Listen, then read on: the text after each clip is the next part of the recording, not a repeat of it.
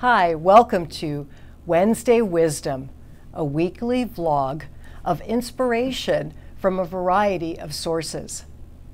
I'm Reverend Karen Epps, minister at Unity of Pasadena in Pasadena, California. Today's selection actually comes from William Shakespeare. Our doubts are traitors and make us lose the good we oft might win by fearing to attempt. Our doubts are traitors and make us lose the good we oft might win by fearing to attempt. This struck me today because we are, for many of us, in preparation for or perhaps already beginning the transition out of the quarantine state and moving back into our regular activities, in some form anyway. And perhaps during this time you had an opportunity to reflect on what was important to you, changes that you might like to make, or how it was that being at home has been a blessing for you, or perhaps how you'd like to be out even more than you currently are.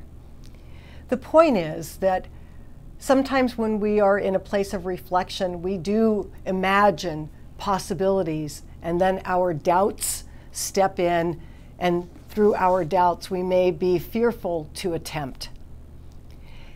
Even if we attempt and don't achieve what it is that we thought we were going to achieve, the fact that we attempt is what's important, because making the attempt in and of itself will often bring the good that we might win had we not attempted at all.